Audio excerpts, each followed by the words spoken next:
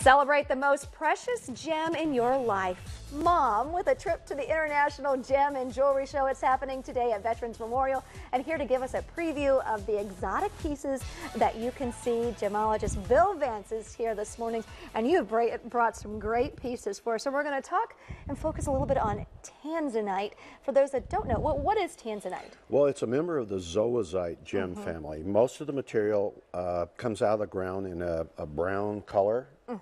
Sometimes you can get a crystal that will be blue like this with a different color here and here. And the base of the crystal like this is brown. So it comes out, I mean, looking blue. The brown. Oh, some brown. does. Oh, some. But when we cook it, all this brown part goes away and it becomes blue like this. Yeah, it's beautiful. You know, and I was asking you too during the break, how does this rank with a diamond? Well, it's about 1 million times rarer than a diamond. Wow. And the only known source of the material, I think we have a graphic for that, but it's the only known source of the material is in Tanzania, and obviously tanzanite. And the area itself is less than 1 kilometer wide and less than 3 kilometers long. And the only known source in the world of the material. Boy, okay, so but you've got some beautiful pieces here. Let's kind of go over these. Now these up here, you said, well, are pretty expensive. Well, the rings are kind of expensive because, you know, we've got the combination of the gemstones and the diamonds. And then we also have the cut loose stones here.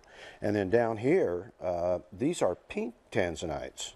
Now, how do you get them to be pink? I don't. Oh, who does? They're done by Mother Nature. Oh, those okay. stones have not been heat treated.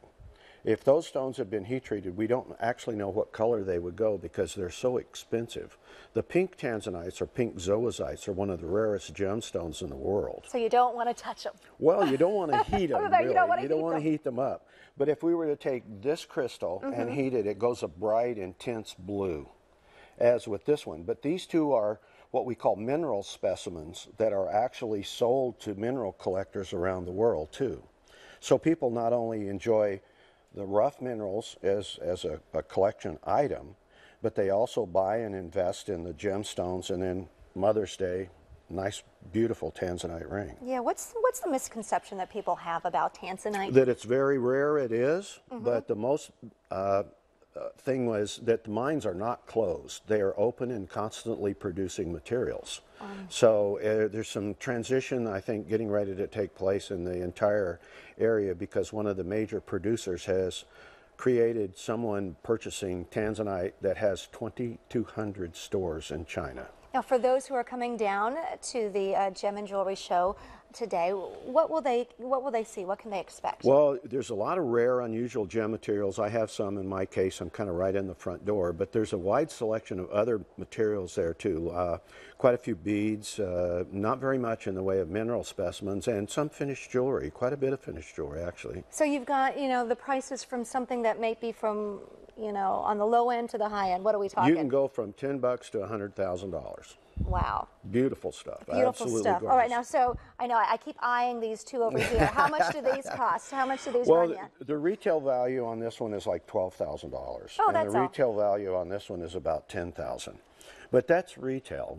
Most of the people at the gem shows have a tendency to let people have them at a pretty high discounted price, really. Oh, so then that's good. If you come out, you get a discount. Yeah. Well, love really it. Nice. All right, Bill, thanks so much for joining us this morning. My pleasure. Thank you very much. I'm glad I got to come. You know, I think that these are some gifts that both Adam and Phil should be looking at for their wives for Mother's Day. Oh, yeah. You have to do some real wheeling and dealing on That's that. right. Those are beautiful. They are. To learn more about the International Gem and Jewelry Show, visit our website, myfox28columbus.com.